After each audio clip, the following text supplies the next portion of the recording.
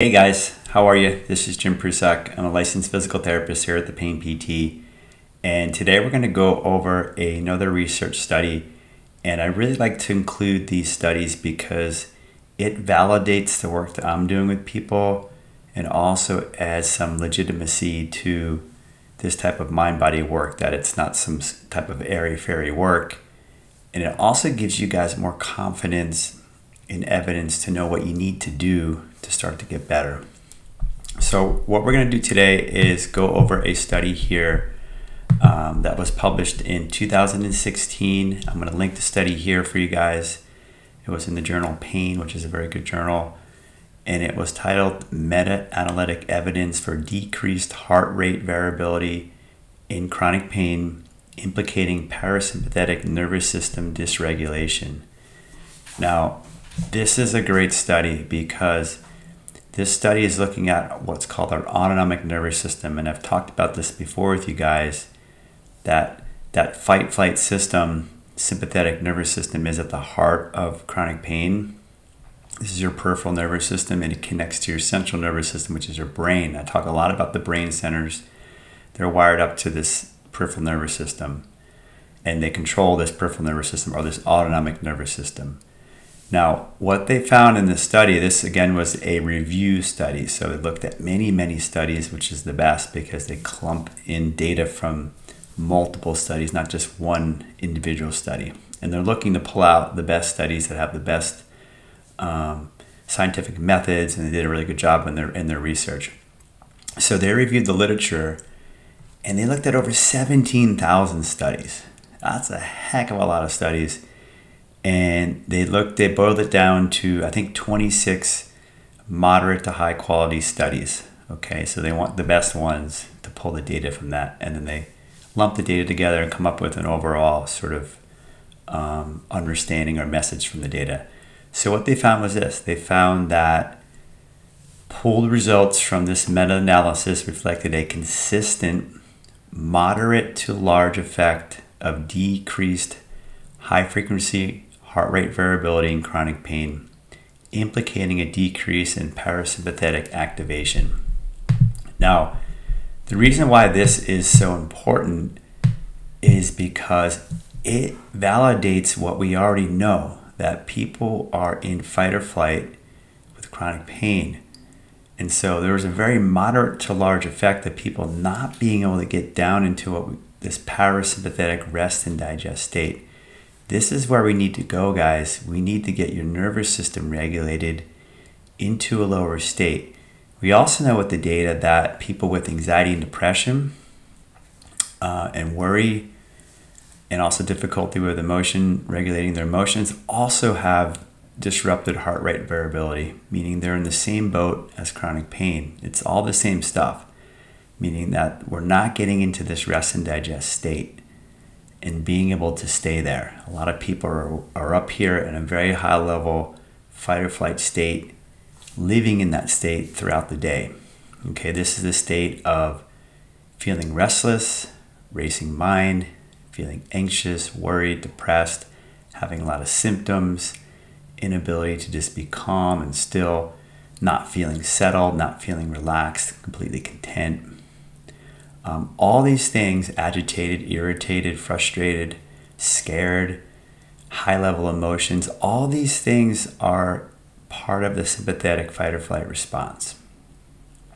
And we really have to learn to drop out of that. And this is one of the things I really work with people on, even more now than ever with the people I work with, is how to get your nervous system regulated and move down what I call this nervous system scale.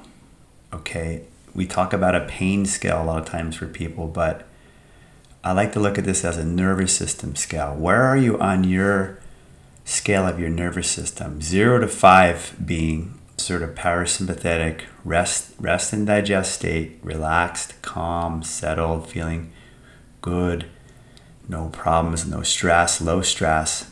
And the other state being from 6 to 10, your sympathetic fight or flight state, like we mentioned. Where are you on your scale? Now, this nervous system scale changes all the time through the day. It's a real-time nervous system scale. But where are you right now? And where are you living most of the time? What is your resting state? Are you up into this sort of higher level sympathetic fight or flight state most of the time? Or are you down here pretty chilled out, rested, calm, settled, feeling pretty good, not much stress? Because this is a real indication of that autonomic nervous system in yourself. And the more you can get in touch with yourself and your autonomic nervous system, the more you have a chance to change it and influence it. So I really want you guys to understand and know that this autonomic nervous system is a massive piece of the puzzle for chronic pain and chronic disorders, because the studies are showing that it is this fight or flight sympathetic state that's the culprit. And that's controlled by your brain. But we can access this autonomic nervous system and learn to work with it to bring our level down and start to operate from this resting and digesting state. Now, here's the thing. When you put your nervous system into that resting state, by learning how to relax it, it starts naturally digesting all the stress chemicals and toxins and inflammation and pain in your body. It starts calming things down by the nature of just getting it into that state. We know these two states work in opposite ways. That sympathetic state is creating chemical changes in your body that do a number of different things. And that's why you can have so many different symptoms, is because that autonomic nervous system controls every other system, or has direct connections to all your organs, to your cardiovascular system, your musculoskeletal system, which is pain. It has connections to your gastrointestinal system. It has connections to your pulmonary system, cardiovascular system, which I mentioned, immune system. Every system in your body is wired up to this autonomic nervous system. And now this system works behind the scenes, right? It's called the automatic system. It controls your heart rate, controls your breathing, controls your digestion. But we actually can get access to it.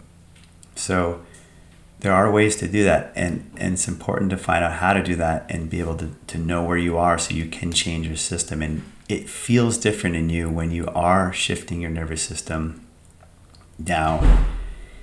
And you guys know this, when you feel relaxed, settled, calm, a little more peaceful, you're in that parasympathetic state. If you're feeling anxious, frantic, racing mind, rushing around, worried about this, you're in the other level. You're in that sympathetic fight or flight. You don't want to be there for so long, because what happens is you're actually creating stress chemicals unknowingly, or maybe knowingly, automatically. That's what that system does.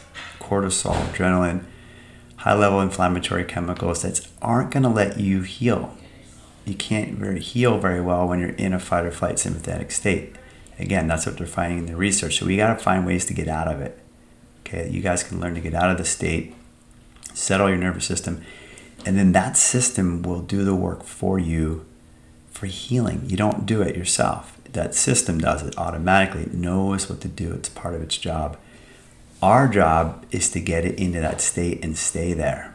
Okay, and a lot of ways to do that is what we've been talking about here on my videos. And I work with people as well to identify specifically for them, what are the things that are keeping you stuck in that fight or flight state?